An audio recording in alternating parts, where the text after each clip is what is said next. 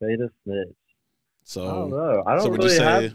would you say like more of a guy? I guess he's not pillow talking, but he knows he's not in the picture, and he's the guy in the friend zone, and he's just trying to just like give more input to the woman that like, hey, this guy ain't for you, and try to steer it to me like I've been here the whole time. Like I'm the one that's seen you go through all the heartbreaks and everything like that. The guy that's just pretty much like throwing salt on the other guy's game. Would you call that a beta snitch? I hate. Yeah, to get out of the friend zone. Well, I like that name. I didn't know that's what it's called. But yeah, I hate those guys more than anything. Like they're literally the worst. Those are the guys that literally get such little pussy. That's what they have to do. And like I just man, there's certain people in this world that just really grind my gears, and that's one of them. Like them, the black pill doomers, like the guys that just hate women so much, like the MGTOWs are just like, I'm going my own way, but in reality they're not going their own way. It's just women don't want to touch them. Like it's just they're like, the passport bros saying women everywhere else are better. It's like, no, you just can't compete. You can't get anything here. Yeah, you literally can't compete in the greatest country in the world. And like as any of the debates about other countries really bothers me because I really love America. Like I'm a big America guy. Like I'm trying to get into politics and stuff. Like I love this country and I want to make it better. Like I don't believe in leaving. Like we are the last. People don't understand that us having guns here, like we're the last free civilization. We're the last free civilization. If we fall, it's all done for. Like we are the police people of the world. So like it's up to us. Like freedom. Like communism is so close at every point. Like China and Russia and how the governments in Iran, that shit could be here so quick if something bad happens. So it's just like people really take for granted how lucky it is to be in America. That's why I hate passport. Yeah. Real quick, I know. Yeah, I get a lot of flack for all my shit. Hey, that knows you're doing your job. Yeah, for real. Real quick version. I guess, man, pretty much just speak on where you're at. Pretty much just being in Dallas that you're seeing. Are you from Dallas? Have you always been there? Or? Yeah, I'm from here. I've always been here. I'll never leave here either. Okay. That's how we feel about California. Yeah, that's how I feel about California, man. Like a lot of stuff that I see on all these podcasts, man, and they speaking on these women, I'm like, man, those chicks ain't like, I can deal with that shit. Yeah. No, but seeing just being out there like in the Dallas area, women between 18 to I'm gonna say 27. Women between 18 and 27, and then you see 28 to 35. Are their mindsets somewhat similar? Because even though they're in Dallas, they all have a cell phone, and it goes all over the world, and it connects to everybody on the same thing. You probably got 100 women out of them, 75 fall on the same man online. That this whole trend on that whole blue check thing, and then the blue check guy can get any type of girl he wants, fly her in, blah, blah, blah. Is like, I don't see it here, man. I'm in California. Like I said, Hollywood's around the corner. Like this. Yeah, I don't see none of that shit. I don't see none of that too much. I see a lot of the dudes leading with their pockets out here, flaunting, and thinking stuff like that. But out there, like in Dallas, like, are the women on the same type of like mindset that's like they say like on the internet that this guy is gonna fly me to LA, he's gonna fly me to Miami, and I'm gonna be partying on Pacific Ocean somewhere. Like do they have that same type of mindset, or is it completely different? Sadly, what I've discovered is Fresh and Fit is right about it. Like they are getting flown out a lot, and I already knew that from the girls that have been my friends for years and stuff like that. Like I already knew that this was happening, kind of, but at the rate that it's going, it is a lot more than I thought. The big thing is like women really value opportunity. So sometimes they're going to take certain opportunities. Like we can't even, as guys, we can't even fathom the experience of getting to go on some type of trip that they get to go on, we can't even imagine it, bro. Like it's really cool. And like, we still got to stand in line.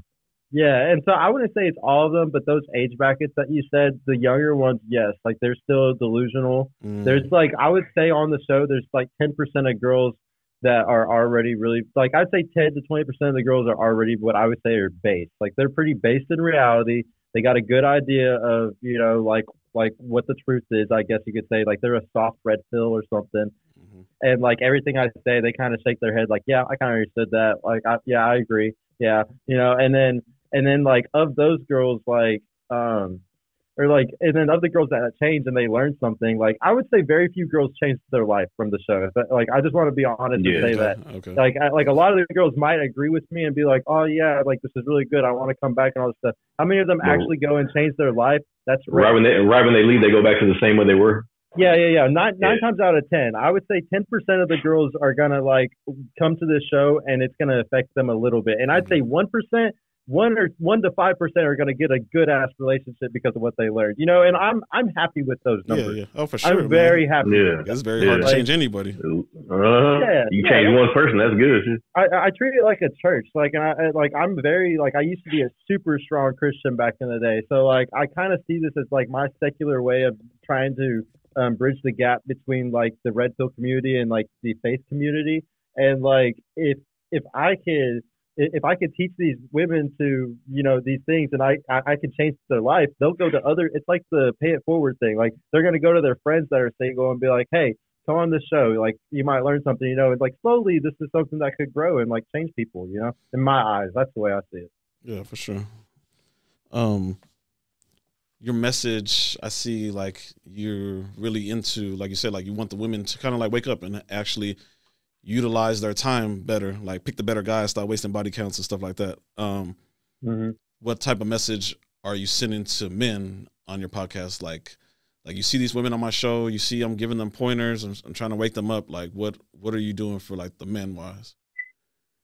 I want them to also be I don't want them to be spinning plates. So not celibate. Like I don't want like the guys that are incels and stuff to sit there and saying that. I want them to get out of the house. Like I'm about to start a program soon and it's all going to be about like my game and stuff and what I've done to be able to be more social and meet people and stuff.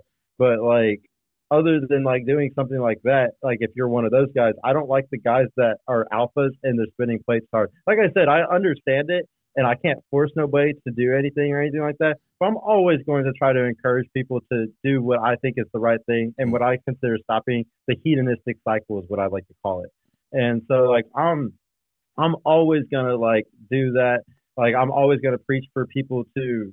It's just hedonism, living in their pleasure. That's I go back to that word all the time because it's the easiest way to explain everything. Like. Stop living in y'all's pleasure. Stop letting your dopamine receptor fucking get overused.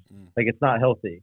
So it's just whether that's with social media, it doesn't matter what it is. There's so like sometimes I bring up like the 7 deadly sins and stuff because I like people to realize, you know, these things are bad. Gluttony, you know, eating too much, just being lazy. There's a lot of things that people do today and they're just taking for granted. So it's just like I kind of try to bring up all of it. It's not even just the sex stuff. It can be all of it. Okay. Yeah.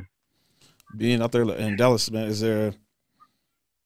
there like a lot of opportunity for men to kind of self-improve? I guess, I mean, you don't have to be, you know, like you don't have to be an entrepreneur, like you said, like you could be the best plumber, best chef, like whatever it is, bitch, like anything like in business, you can actually climb the ladder, like it's like in the corporate world. Like, do you feel like the internet is just preaching on too much, man? Like just do better, make more money, do this, do that, get in shape and everything. Like everybody's just like a retarded echo that I like to say. Is that helping men at all? Or you think there has to be like a different way on trying to get steps because every man is different? Like, even though we know that that's the end goal, but is there a different way that everybody should like view it? Yes, 1,000%. And this is why I started the show in Dallas, to show women were different, you know, to show there's a different path in life. Like I'm going to start a program, like whenever I start my program, what I'm preaching is 401ks, how to max out your 401k, your IRA, your HSA, okay. how to arrange it, like how to do everything financially. Because I had a father that was extremely successful, but he looked up to Warren Buffett. Like he just had a very good federal job and saved a lot of money. Like he was just that type of, like he got into property like most people do, especially after the 2008 crisis. Everybody got rich if they were in the right position at that time, you know.